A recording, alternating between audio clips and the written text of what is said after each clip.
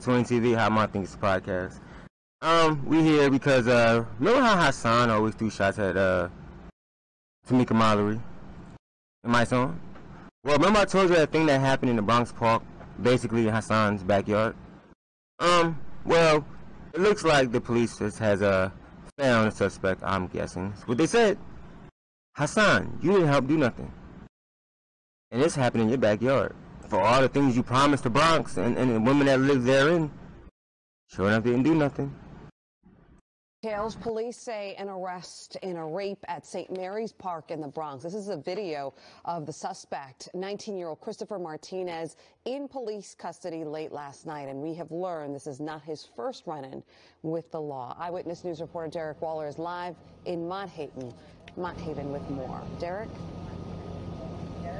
Charlene, good morning. Now, police say not only did this man rape a woman on Tuesday morning, he's accused of trying to murder a man just last week. And we did just get this new video overnight. Take a look at this. This is the suspect, 19-year-old Christian Martinez. Hey, Hassan, so this guy, right, 19, happened in your backyard. Almost killed a man too, man. And all this talking you're doing on YouTube, you not taking care of the Bronx? I thought you had the Bronx on your back, Has? The Bronx getting too heavy for you? In that distinctive hoodie covering his face as he was led out of the Bronx Special Victims Unit last night.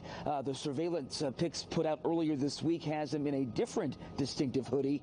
Martinez is accused of following a woman out of her Mott Haven apartment on Tuesday morning and leading her at knife point to St. Mary's Park. That's where they say he raped her and stole her wallet. Neighbors are on alert.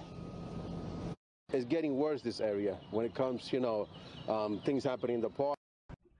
Hassan, I need help, brother. They said it's getting worse, man. And all you doing up here is blah, blah, blah, and showing everybody what gifts you got and what BAM sent you and all this other stuff.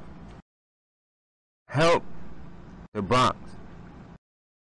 And I feel bad for them because you only go to the Bronx when you got to meet BAM. How about the only time you go there?